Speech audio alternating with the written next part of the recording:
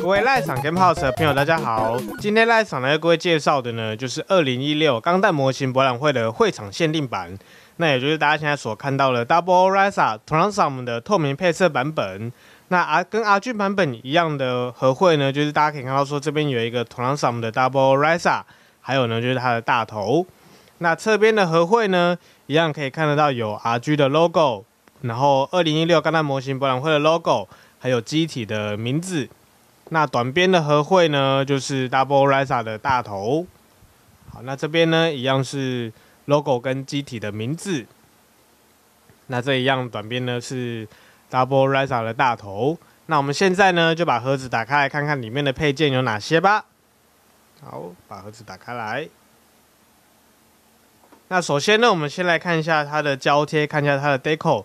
我们可以很明显的看到说它的这个 deco 呢是重新开模制作的，因为它所有的颜色呢都必须配合 Transam 的颜色来处理，是蛮特别的一次的 deco。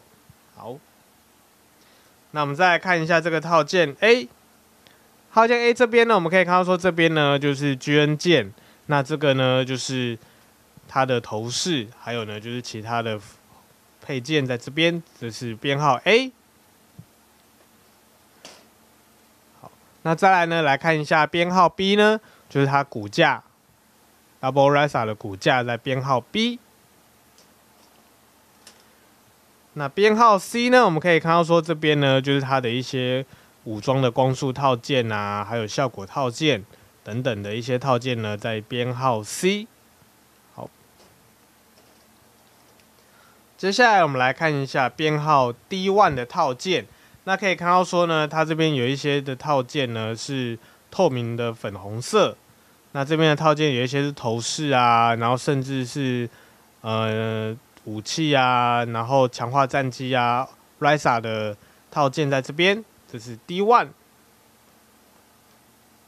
好，那 D2 呢，基本上呢是一样的套件。好，这是 D2。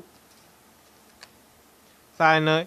E1 呢，就是它原本黑色的一些套件呢，它在这个 Transam 的透明配色版本呢，一样是用黑色来呈现，这是 E1。那在这个呢 E2 呢，一样是它的一些黑色的套件在这边。好，这是 E2。那再来 F 呢，有两个一模一样的。那一样呢，就是它的一些黑色套件的地方呢，在这里呢，一样是用原本的颜色来制作。这是编号 F 的套件。好，在编号 H 呢，是比较深一点的透明的红色。那大家可以看到说，这边呢是肩膀的一些套件啊，然后还有 o r i z a 战机的套件呢，在这边。这是编号 H 的套件。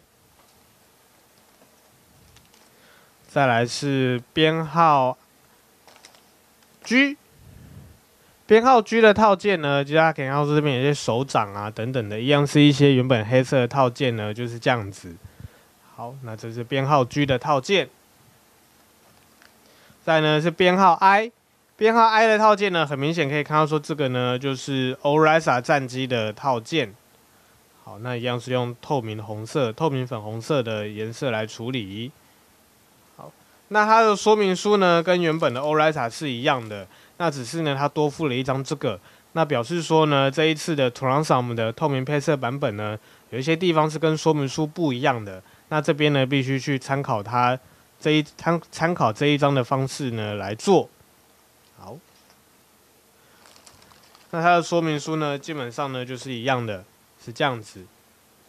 好，那赖场呢，接下来呢就来按照说明书的方式来制作。那它这里呢，一样会有跟你说，就是它的 deco 胶贴要怎么贴。好，那以上呢就是这一次 Double o r i z a Transam 的透明配色版本的外盒开箱。